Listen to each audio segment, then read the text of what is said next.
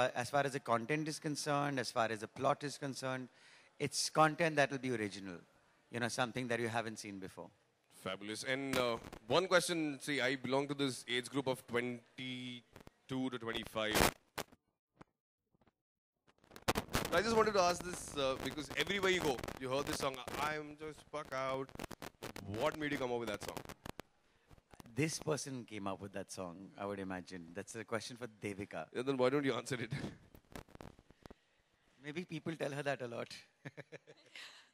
No, there's a certain amount of angst that I wanted to portray in the song, frustrations of daily life, frustrations of career. You know, so it's something that I talked about with Amitabh Bhattacharya, and he just completely got it. It's all credit to him. I'm just Pakaoed Picha Dukhav. Fab. And one last question before we, since this is the merchandise launch for Bewkoof.com, now you've been doodling a lot in the movie, and they've actually incorporated your doodling on their t-shirts. They sell some fabulous merchandises online. So for the people here, it's www.bewkoof.com. You can buy exclusive merchandises there. So tell us, how did you feel that your doodling in your artistic work is now being printed on a t-shirt and being sold, you know, all across? You know, actually, I've had a history with doodles and t-shirts.